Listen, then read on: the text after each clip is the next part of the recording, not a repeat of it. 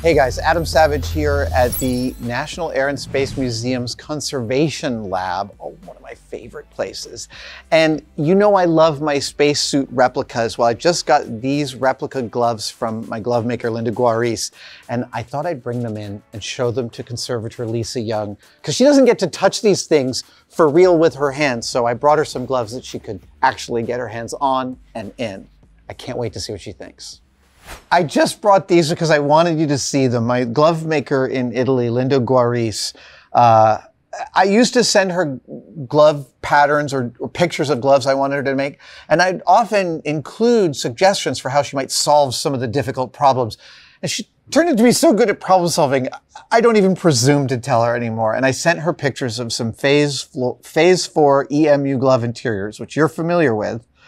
And she sent these back to me, and I'm just so ecstatic and happy about them. I wanted you to see them. Yeah, these are amazing because much like the suits we were looking at, these are things you don't normally see, because this would be inside that big EMU glove that they use to do extravehicular activity outside ISS. And I just love these because it really tells the story about the personal astronaut. You have all these spacers. And these are for adjusting finger length, right? Yep, finger length. You have the curve in the fabric because they can't really flex their hands. I mean, they're doing 4 to 6 hours of work in a glove, and it has to fit precisely. But what's this material here? Because this is what we refer to as turtle skin. Turtle skin. I don't know. On the real gloves, and it's pretty accurate looking. It is. I was blown away that she found a fabric that so closely matched what I had in the photos. She even commissioned somebody to make these little buckles correctly.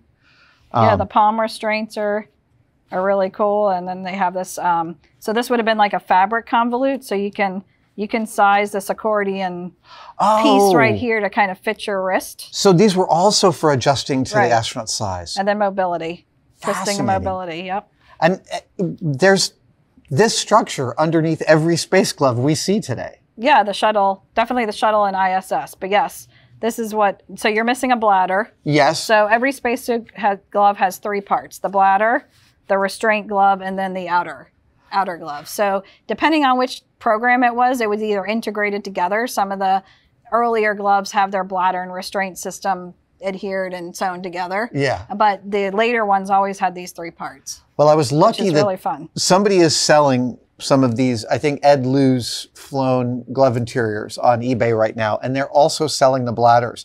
So I saw that the bladders are like almost like a nitrile green.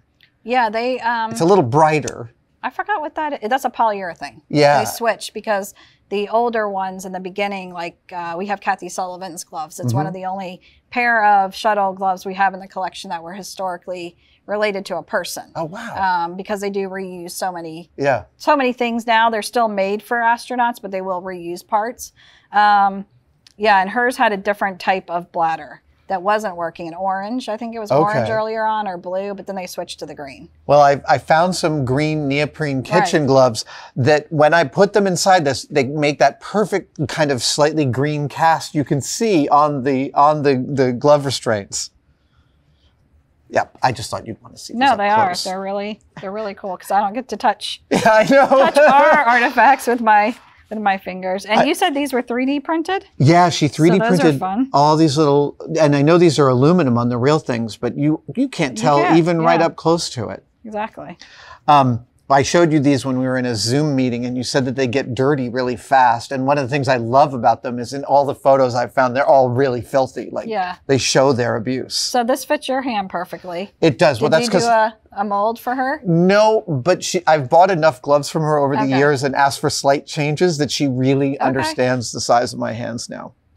Yeah, so now I guess I've got to go to some glove fitters and see if they can actually size this to me. Yeah, definitely. Lisa, thank you so much. I got to get a picture of you with these and send them to her. She'll be over the moon about it. A phrase, yes, pun intended.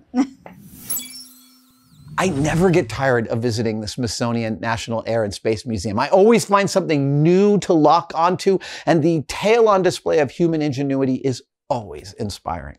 If you'd like to get a better sense of what it's like to stand in front of a space shuttle or visit the Spacesuit Conservation Lab, we also filmed this in virtual reality as part of the Tested VR series. You can watch this right now, either through the Tested VR app or on MetaQuest TV. Links and instructions are in the description below. Thanks you guys for watching.